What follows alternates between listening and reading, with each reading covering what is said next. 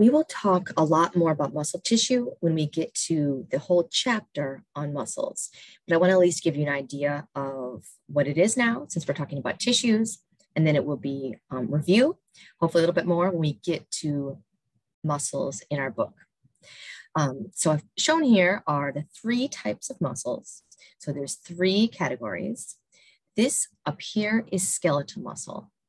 This is what attaches to your skeleton and allows your body to move like all the movements you think of with muscle. So run, walk, write, talk, actually breathe. Mostly voluntary. So you're deciding to move that muscle. There are exceptions. This is cardiac muscle. So muscle of the heart only, its own special muscle type. And down here, this is smooth muscle. And this is an involuntary type of muscle located in your internal organs, glands, that can, allows for movement without you being really aware of it or controlling it. So all muscle contracts. That is what muscle does. That's its thing. Like connective tissue connects, muscle tissue contracts. And it allows for movement, whether that be of the body, the skeleton, the heart, or organs and glands and kind of stuff within your body. In order to contract, all muscle tissue is also excitable. So excitation is going to lead to contraction. We'll talk about this more when we get to skeletal muscle, and we'll talk about the details of this at the neuromuscular junction with skeletal muscle. So again, this week I want to go through the overview of these 3 types. So starting in a little more detail for now with skeletal muscle. So as I said, delete that, okay. Skeletal muscle is kind of what you first think of probably when you think of muscle. It's attached to your bones to allow for movement. Also important for maintaining posture, stabilizing joints, and producing heat. So those are some big functions of skeletal muscle. The byproduct of ATP breakdown is heat. So keeps us warm, shivering is done by our skeletal muscles. So movement of the whole body is a big one. It's very general, but really like, I'm talking about limbs, for example, posture, and stabilize, we'll put those together. Also stabilize joints during activity, along with the ligaments that we'll talk about later, and then produce heat. So here's an example of the muscle, the gastrocnemius, that attaches to the bone via tendons that you saw the connective tissue. Skeletal muscle is striated. So you can see these visible stripes here. Those are striations.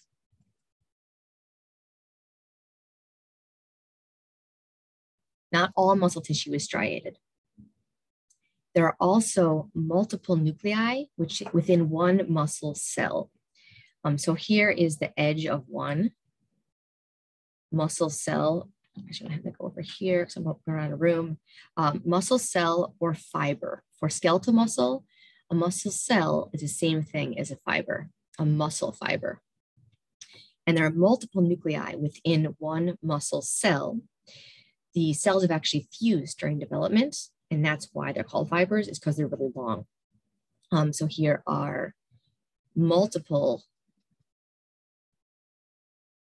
nuclei for one cell. And that's kind of the key features of skeletal muscle. Voluntary, primarily, besides reflexes. And if your breathing happens without thinking about it, you can influence it. But most skeletal muscle is actually going to contract due to conscious control. So I'm going to put voluntary down here. That skeletal muscle, we'll learn more about it in several weeks. Cardiac muscle. Again, part located only within the heart.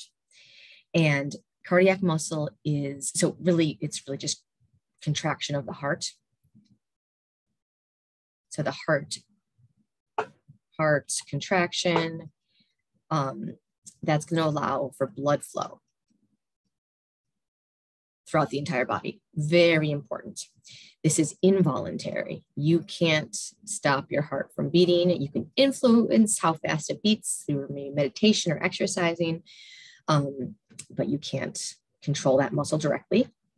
I don't think you can. Cardiac muscle is also striated. You can see those stripes.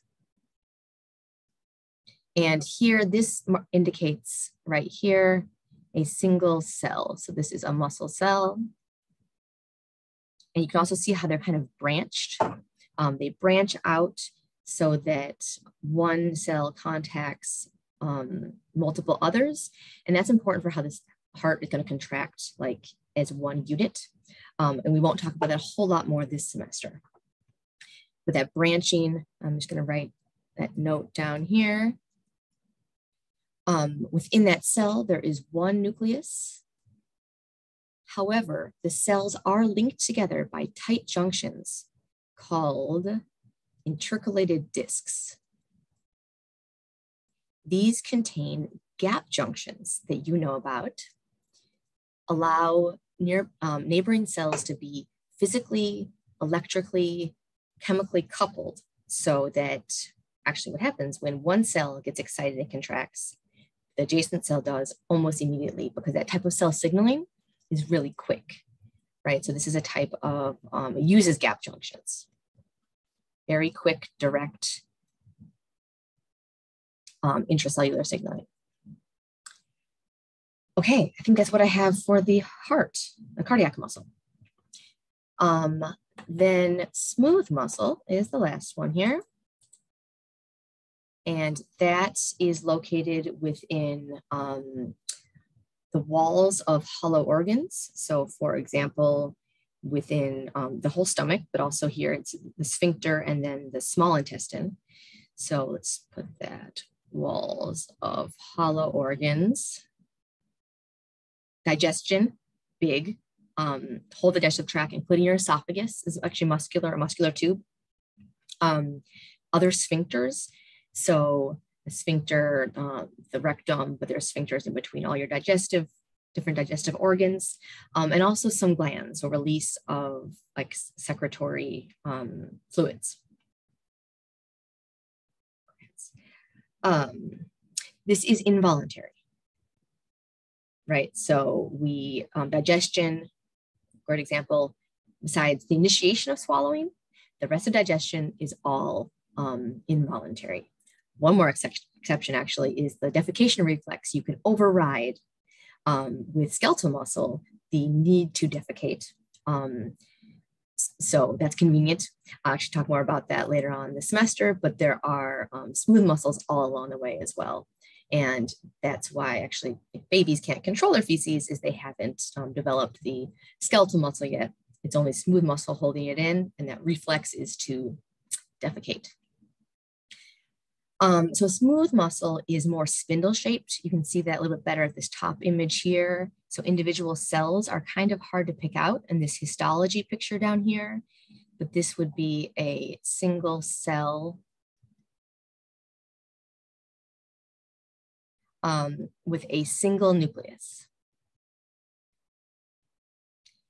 And the thing about smooth muscle, one nucleus, is that it is not striated. And that is not how you spell nucleus. So no striations.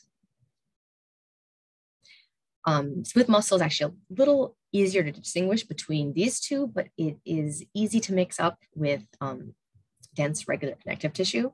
So in lab, we'll work on distinguishing those. That's smooth muscle.